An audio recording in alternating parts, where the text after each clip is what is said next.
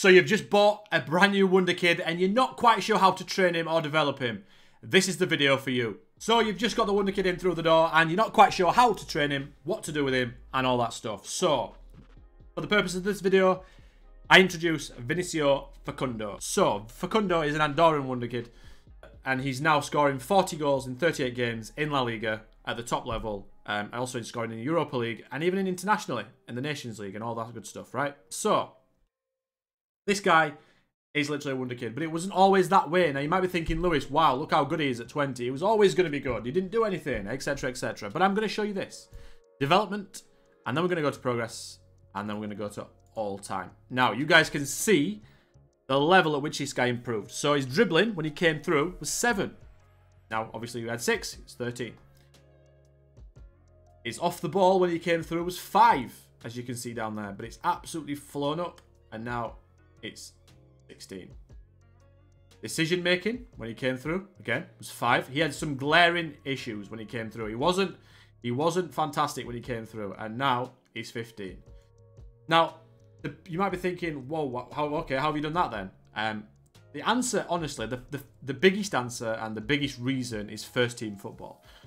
So if I go to his history, in the first season, when he came through, there was 8 games left, and I played him, and he scored 4 goals. And then the second season, I used him almost every single game. Third season, every game. Fourth season, every game. And then this season, currently, I think every single game apart from a couple. Because obviously now we've got a better squad. I can afford to rest him a few times so I don't absolutely kill him. So all this was done on stream. He literally came through, 15. And this is how good he is. Now, I played him. The most important thing is play him. Play the players. Give them first team football. Now, at the time, I didn't have state-of-the-art facilities. Now I do. So every youngster that comes through now, it's a little bit easier to train, right? I've got the luxury of having state-of-the-art facilities. Let's say you don't have the best facilities. Just play them, right? Play the first team players. Play them in the first team as much as you can. If you can't, give them minutes off the bench. Give them against teams at the lower end of the league. If you're 2-0 up, bring them on. But if you can't give them first team football for whatever reason, have a look at their personality. So his personality is perfectionist. I don't know if it was always perfectionist, but it is now. And perfectionist is a very good personality. I didn't need to mentor him, nothing. I just stuck him straight in. And the other thing I did is I went onto his development here. And in the training tab, let me just get rid of that because it's really annoying. There we go. And when he was 15, 16, and he had 5 off the ball, but I knew he was going to be a striker because his other attributes were good enough. He has good finishing. He had decent pace. So I was like, he's going to be a striker for me eventually, if he's going to make it. And at the time, I had an aging striker, and this save requires me only signing or having Andorran players. So I needed to use him, right? I had no choice. So I just threw him in. And if he would have had lowish potential, I'd have been screwed. But thankfully he didn't. But I still had to get him to this level. And I did that through first team football, training schedules, good coaches, good facility, but also in this development tab, the individual training on himself. So I went into here and I thought to myself, right, I'm going to be playing with an advanced forward.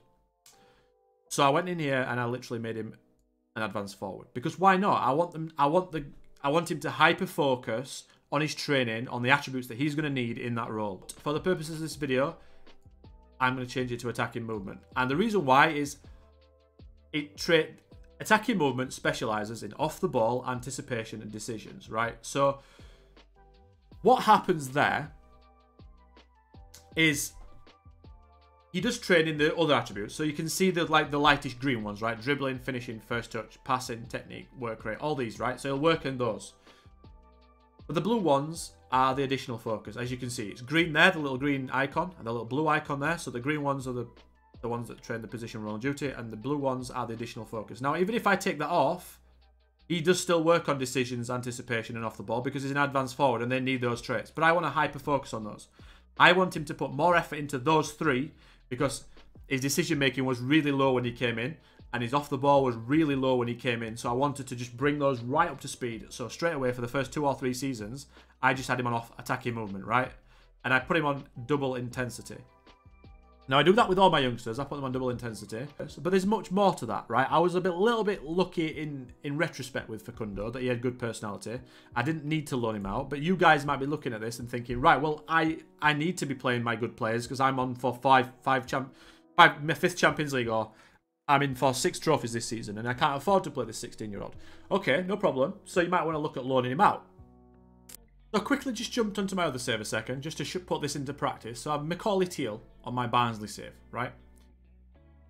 This guy, I'm looking to loan him out. Now, I don't think he's ever going to become a world beater, but I might be able to sell him on for 12, 15 million, and it's a nice little kitty for a couple of seasons' time. So he came through our academy, and I'm going to loan him out to try and give him the best possible chance of getting to his potential so I can sell him. So I offered him out. Transfer, offer to clubs. Clicked on loan, obviously. And then what I did is... Well, what I didn't do, but what you can do, is agreed playing time. I like to set this as regular starter or important player. And if you do that, you can like hard tick it or you can untick it, so it's negotiable, right? Basically, non-negotiable, negotiable. Leave it non-selected, I think, to give you the wide range of offers, because you might get an important player, right? If you lock it as a regular starter, you might miss out on the important player ones. So you can just leave it, but I've already done this anyway. And then I go to the messages, and these are the guys that have come in from Macaulay Teal. So we've got Wimbledon, Portsmouth, Port Vale, Northampton, Grimsby, Chesterfield, Barnet, Newport. Now, a lot of people, when they're loaning a player out, what they might do is they might click on respond and accept all offers. Bang, he's gone, right? But he might pick the wrong option himself. So it's down to you. So this might seem, when all these offers come in, it might seem like a real problematic thing and a hard thing to sift through. But straight away, what we can do, fringe player, gone. Fringe player, gone. We do not want fringe player offers. No. No. Right. That's those 3. Gone. So, let's have a look. The highest league here is League 2. The lowest, Conference National. What we could do is we can go to League 2. Well, let's remember the players as well in League 2, because we want the highest level football possible. So, Newport and Northampton. So, we click on League 2. It loads. There we go. And then season preview, we want Northampton. Newport and mid-table. So, I'm more likely to go to Newport because Northampton are down here. So let's have a look at Newport's facilities. Below average. Not great. Northampton have got average. Below average as well. Okay.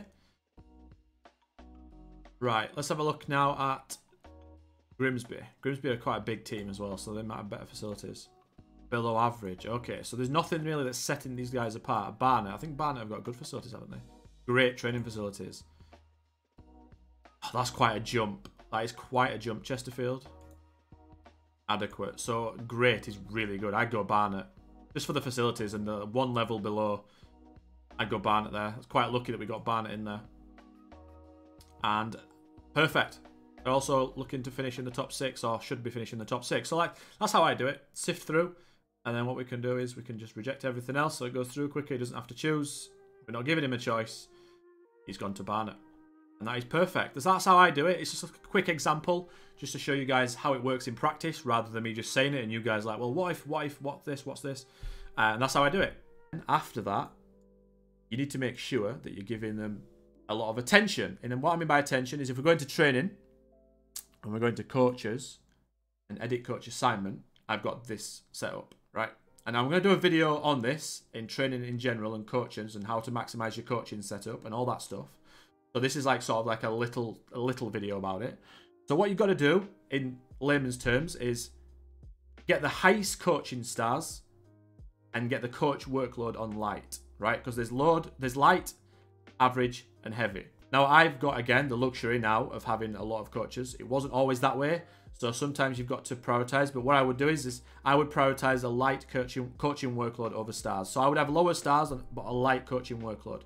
And what happens with that is it means there's a lot of coaches, if you can see here, on every single unit, on every single like defending, goalkeeping, strength, possession technical, possession tactical.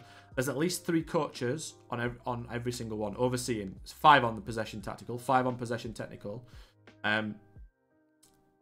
If we've got 1 on there, the workload might be heavy.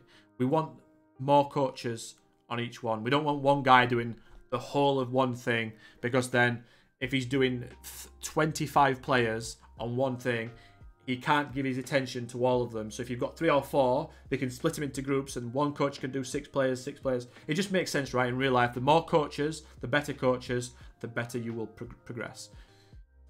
The last thing you can do after playing them in the first team and loaning them out and checking facilities on the loans, right? Making sure they're going to play and their facilities. Always do that. The higher level you can give them, the better. Premier League is the highest reps league in the world. Players will develop the quickest playing 90 minutes in the Premier League. If you don't want to loan them out and you don't want to play them in the first team, or you can't, now the last thing you can do is put them in the under-19s. Now, the under-19s for me is a very useful tool, obviously, but it's more than that. So, under-19s as well also have their own set of coaches, as we know. So we go to under-19s, training coaches there, right? Now, as you can see, I've got them all on light again, and I've got the stars as high as I can possibly get them for right now. Now, they're not as high as my first team, but that's to be expected because the under-19s coaches usually aren't as good as the actual coaches. But this is massively important. Massively, massively important. A lot of people neglect this. They really do neglect it. They set up their first team coaches. Even then, some people neglect that. But people hardly, if ever, use this page on the under-19s coaching overall responsibilities, right? So when players are in the under-19s team and I can't find anything for them in the first team, they're also getting a really high level of coaching in there too, right? Because obviously facilities are the facilities that are used throughout the whole club, right? Don't think, by the way, this was in my other video, in the intake video, I touched upon this, but I'm going to touch upon it again in case you've not watched that video. I would highly recommend it, but anyway, the training facilities are the facilities that are used for all players in your club, even the under-19s, right? Youth facilities are not for players that you can see. So the youth facilities are for the players that we can't see, i.e. in the academy that are waiting to come through the intakes, right? You will notice that your players will improve a lot more, a lot quicker. And then obviously after that, after you've considered all those things, there's actual training in the first team. And what I would suggest with this is never give them a free period, basically. So this week here at the bottom against Real Sociedad, I'll show you as an example. Obviously, we play Real Madrid there, and then we recover here and we rest, no problem. But then here, we don't give them any sort of rest. Now, I do like the light blue ones. If you right-click on here, you can actually get like a quick tab, and I use the general ones a lot. These are the dark blue ones, right? I use outfield, I use attacking, possession, defending, tactical, physical. I use them all. I use goalkeeping from now and then. But the AI put this in. Defending, disengaged, and defending, engaged. That's fine. I don't mind it. I'm not against it. But the little gaps, I fill them in with attacking, defending, tactical, possession, and outfield. And I have noticed a massive difference. It's not a brain surgery. It's really not. If you've got a player with good personality, give them match time wherever you can. If they haven't, give them some mentoring and put them in the under-19s. Loan them out if you've got some players or a good affiliate club as well. If you've got a good affiliate club, I don't have any because I don't loan players out, really. And if I do, they go to Spain and I can find them myself. But if you've got if you want to target a specific club that you want to send players to, maybe you like them in real life or you know they've got good facilities or you've had good experiences with them before, try and get them as an affiliate club. But yeah, that's pretty much everything in a nutshell. If you've got any questions, as always, write them in the comments below. I may have missed a few things. If I have, I apologise, but that's what I do. If you've got any question about anything else that I haven't covered, like I said, please leave them down below. And until next time, thank you for watching. Goodbye.